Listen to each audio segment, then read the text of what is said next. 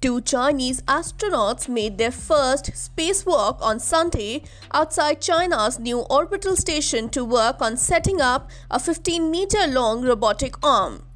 Boming and Tang Hongbo were shown by state TV climbing out of airlock as Earth rolled past below them. The third crew member, Commander Ne Haisheng, stayed inside.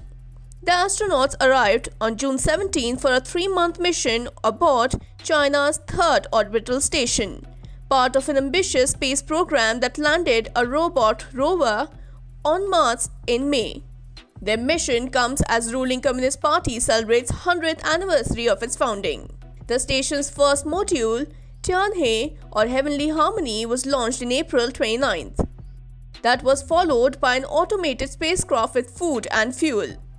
Nie and Tang arrived June 17th aboard a Shenzhou capsule.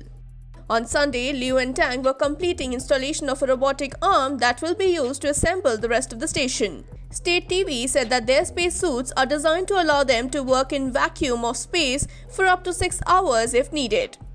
The space agency plans a total of 11 launches through the end of the next year to add 2 more modules to the 70-ton station. Liu is a veteran of the Shenzhou 7 mission in 2008, during which Xi Jinping made China's first spacewalk.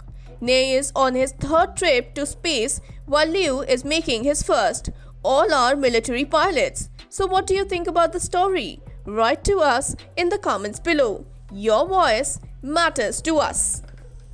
Subscribe to Oneindia channel and never miss an update.